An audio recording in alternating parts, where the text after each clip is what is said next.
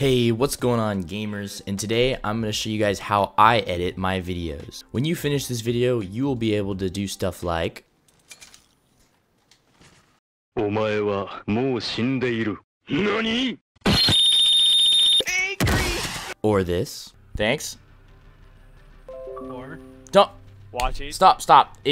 Nice. It recorded the co-stream, Dallin. Okay, it's gonna make noise. It just needs to be the party. Or this. So currently I have them installed on my computer, as you can see, but I'm gonna go ahead and uninstall them just to prove that this works. In my recent video on how to get Adobe Premiere Pro for free, I got a comment saying, Omeeba, you 100% should do a tutorial on all those effects and animations. It would help me and probably a lot of people. Thank you, Pluto, for your kind advice. Well, here I am doing this video. Let's get started. So first, what you're going to want to do is, of course, click New Project. Once you do that, you can name it whatever you want.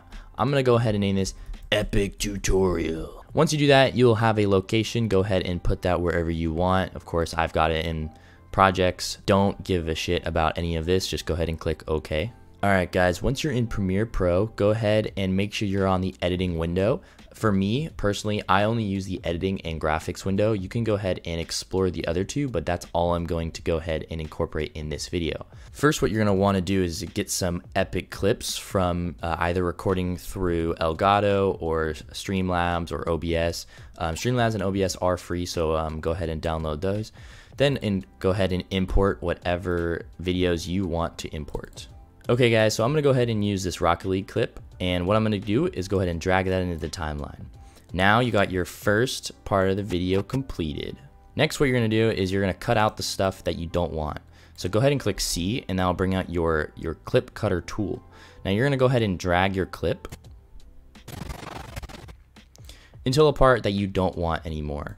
So you can go ahead and click on the video and then click V, and then it brings out a selection tool. Click on the video that you don't want and then just click delete.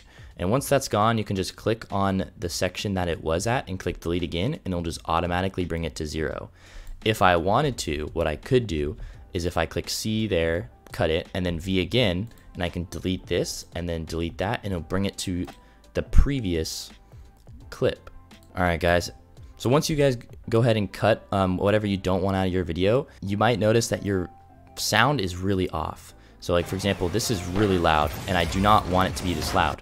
Alright, great. So I'm going to go ahead and right click on the clip itself in the sequence and then go to audio gain. Once I get to audio gain, I can set the gain. I'm just going to experiment. I'll just say -20. It's already a lot better. However, I'm going to do a little less so that I can put music under the video. Alright guys, so then once you mute your audio, I'm going to go ahead and import another audio file. These are the MP3 files that I've downloaded so far. You can go ahead and find them online. For example, NCS is very good. All their YouTube videos have download links, and it's just very easy not to get viruses that way. So I'm going to go ahead and use Symbolism, which is probably the most OG montage song, and what you're gonna go ahead and do is just drag that into the clip. Now as you can hear, it's really loud. Oh gosh. Okay, so what I'm gonna go ahead and do is just do the same thing, audio gain, say like what, -40, and it's also very helpful. On the right side you'll see that you have this volume mixer, and when you play the video it tells you how loud it is. So this is at 0 decibels, and then my voice is normally around 12. So I try to keep it around 12-ish to 6. Alright guys, now as you can see, when I play this clip, my sound is around 12. I always like to keep it a little low just so that if someone is watching and then they play it, it doesn't hurt their ears. They can just turn it up a little bit instead of it being too loud. Alright, so I'm at the end of the clip here, and what's going to happen is Cliptix is about to score this goal. Now, what if I want to edit it a little bit where it zooms in on him scoring? So pretty much what I can do,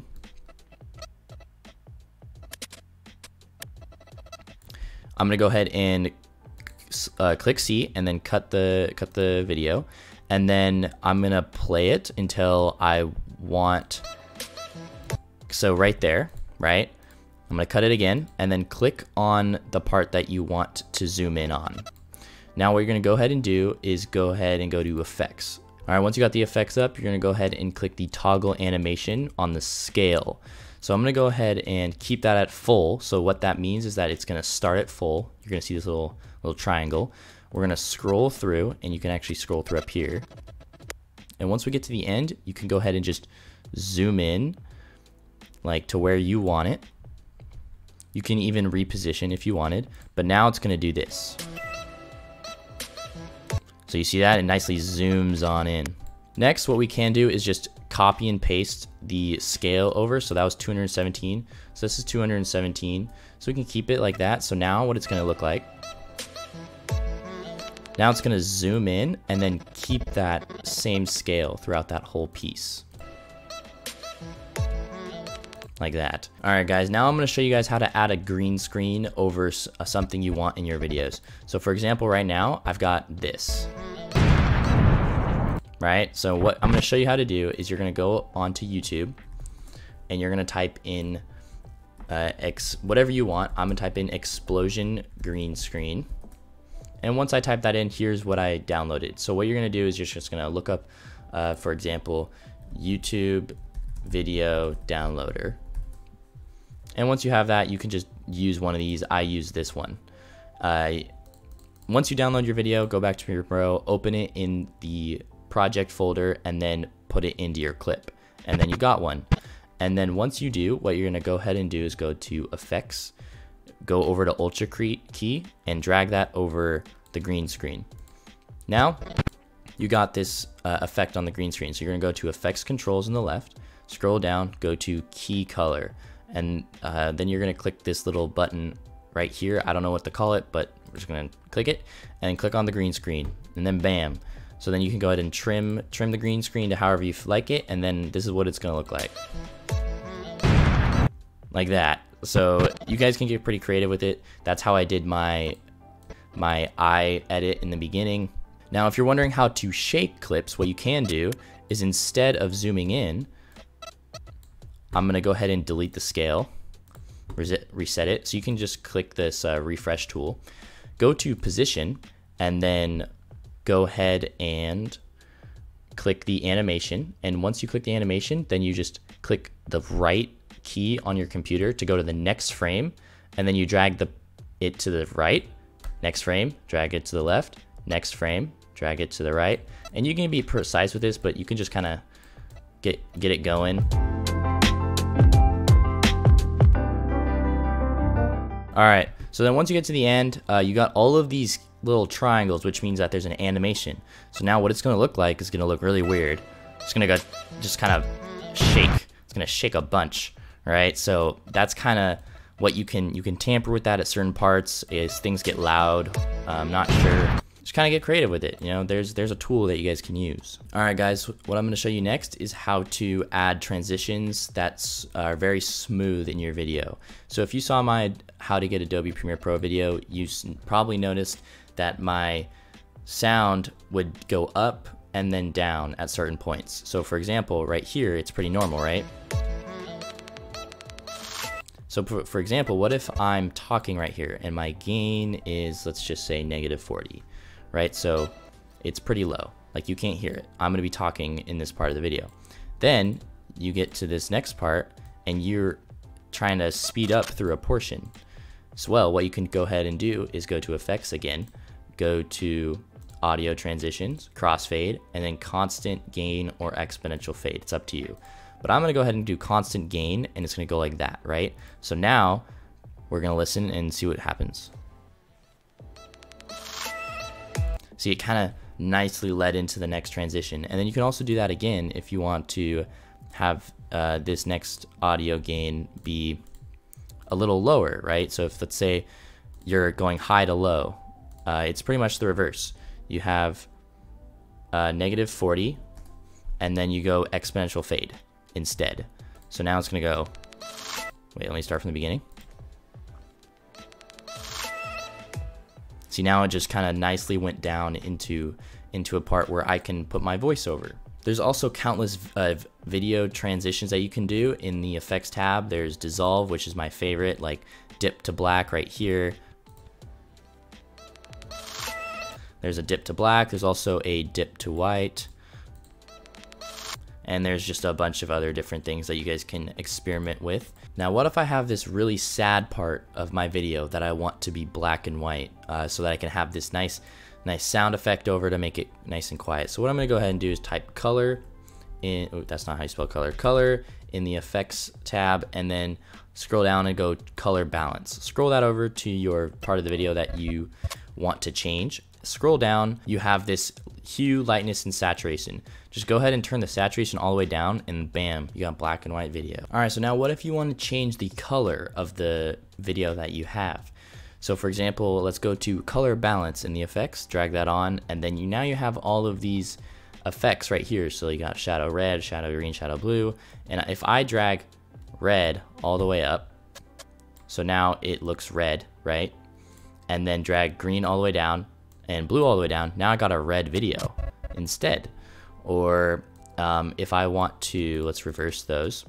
What if I want to change this clip slowly into turning a different color? Well, of course, you're gonna click the toggle animation for all three of these, scroll to the end of the video, and then you're just gonna have red all the way up and that all the way down. So now what it's gonna look like is this. It's gonna slowly get red, more and more red throughout the whole part of that clip. All right, guys, so now what if you wanna add text on the screen? So go ahead and click Control T on the sequence, Control T, and then bam, you got a new layer. So now what you're gonna do is go to graphics. This is gonna make it so much easier to edit your text. So you can go ahead and drag that around if you want to. In the right side, go ahead and click edit, and then on the text new layer, you can type whatever you want, right? I'm gonna type epic because this is an epic video. Next, what I'm gonna go ahead and do is scroll down and change my text. So as you can see, I'm kind of changing my text right now, but it's not actually changing. Why is that? Well, you gotta make sure that at least this is over so you can see. And if it's still not working, you gotta double click. It's kind of annoying. You gotta make sure it's really clicked, and then bam, now I can change it. So now I'm not gonna give away my favorite font because that's mine, but what I'm gonna go ahead and do is just change it to, for example, this guy. Next, if you click the center, it makes everything nice, and then these two buttons right here on the align and transform make it horizontally fit and then vertically. So this is in the middle of the video now. Next, what I can do is change the size with this this slider right here. So I'm gonna make it nice and big, and then I'm gonna scroll down and add a stroke. This makes it so people can see a lot easier your text. So for example, there we go, nice and big. But I kind of like to keep it not too big so that it doesn't look bad, and then if it's too small, people aren't really gonna realize. So I kind of like to keep it around there. So now he's gonna score. All right, well, now it's kind of covering it, but you get the point. You can add text, you can go ahead and trim it at certain points, and then you can keep just rinse and repeat that. There is also ways to animate your text through position and scale. Like I already showed you, you can animate your position, so you can have it be to the left, and then click the watch, and then go to the right, and then have it move like that. And then now it's gonna move, right? So you have all of these options. You can rotate it, so you can start it at nothing, and then you can have it go to the end, and then have it rotate. So now it's gonna move and rotate. This is where editing gets kind of fun. It kind of just becomes, it just a bunch of experimenting and see what works and kind of try to make it flow. All right, and then once you have your video, how I export my videos is go to File, and then go to Export, and then click Media, and then make sure that this bar right here has the whole video selected. As you can see, I don't have my Rocket League video, and that's because I forgot to push this in, but I wanted to make sure that this is in here because this is also important. So make sure the format is H.264. Go ahead and scroll down on the preset to any of the YouTubes down here. Make sure to put it in what you recorded in. So I recorded in 1080p, so I'm gonna click 1080p. Next, you're gonna go ahead and click the output name as whatever you want it to be. So for example, this one's just gonna be test. I'm not actually gonna export it. And then Scroll down, don't change any of these. Scroll down, render at maximum depth, make sure that is selected. Scroll down more and you'll get to your bitrate settings. Make sure to do 2-pass and make sure to set what I just do every single time is just change this to 15 and 30. Don't ask me why, because I don't actually know. That's what happened. That's what I use after researching online. And then scroll down some more and that's it. And there's a VR setting if you did VR, and then use maximum render quality and then click export. All right guys, I think I actually showed you everything that I know how to edit. I haven't, I've got to keep some stuff for myself because it's a little personal tricks up my sleeve, but I've showed you everything that I think is necessary in order to get started with video editing. I've shown you how to add text. I've showed you how to do transitions for both video and audio, how to scale, reposition your images, as well as rotate, as well as animate them.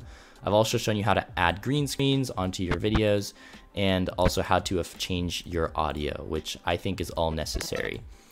So now we got this nice clip, so we're gonna go ahead and just watch it and kind of see what kind of disaster I made.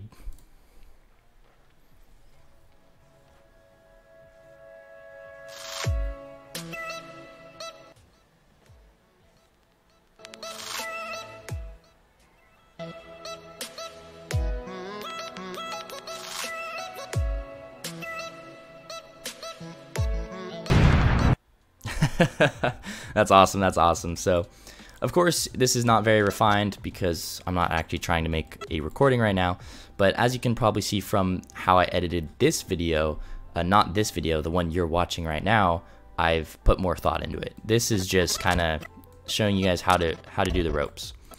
Alright guys, thank you so much for watching. I hope you guys did enjoy. Please smash that like button and please make sure to subscribe, and yeah, appreciate it. So see you guys later.